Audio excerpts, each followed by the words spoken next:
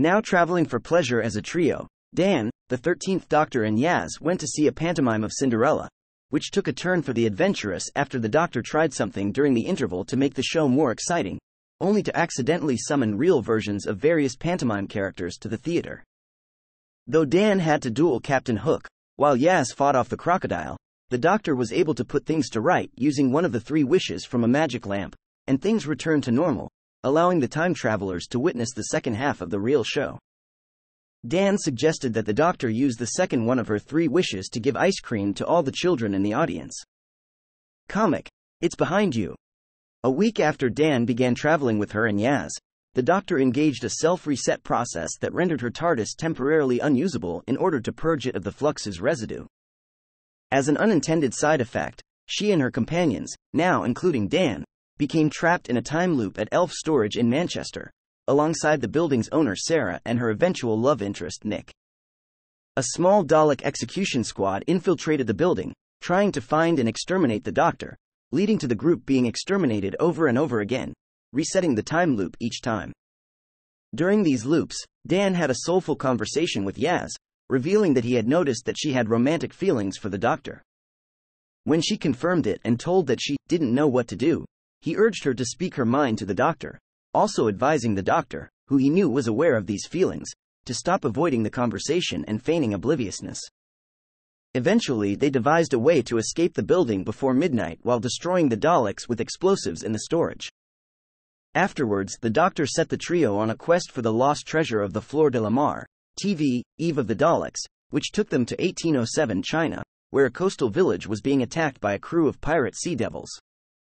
Dan wandered off with Ying Qi and ended up recruited at Sword Point by Pirate Queen Madame Ching to temporarily become part of her crew.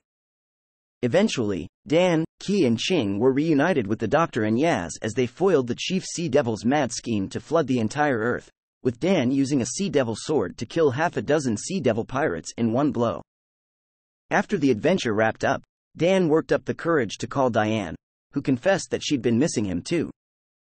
TV, Legend of the Sea Devils, landing in 2022, the Doctor, Yaz, and Dan investigated a series of disappearances, seemingly centering on ghost tours at Hydra Hall. The Doctor and Dan visited the hall, meeting its owner, Vera Parker, while Yaz went ghost party hunting. Dan took a phone call from Yaz who said she'd found a Roman legionary party at the hall, so they hurried to the hall, finding it seemingly restored to top condition with apparitions of Roman soldiers nearby. As they approached, the hall returned to normal, with them finding Yaz's smashed phone on the ground and a young boy, Sidney Bird, from 1942. Whilst the Doctor kept looking round, Dan took Sid to Vera and deduced from the boy's recollections of the hall that the cellar may be holding some kind of portal and went to investigate alone. He found the portal with the Doctor, Yaz, and the missing people on the other side. With the Doctor sonicking the portal open, Dan and Yaz help her get everyone across. However, the portal closed before she could join them. The Doctor managed to reopen it and reunited with them. Comic. Hydra's Gate. The Doctor took her friends to visit the edge of reality. However, there she became infected with a psychic virus which erased them. After restoring the people erased by the virus with the help of Cleo Proctor, the Doctor planned to find her friends. Audio. Salvation. Upon landing at a beach for a picnic with the Doctor and Yaz, Dan picked up a pair of Preventicles from the Doctor's TARDIS, mistaking them for regular sunglasses. These future-predicting glasses caused him to first witness Yaz supposedly drowning, when in reality she would be attempting to swat some wasps a few minutes later.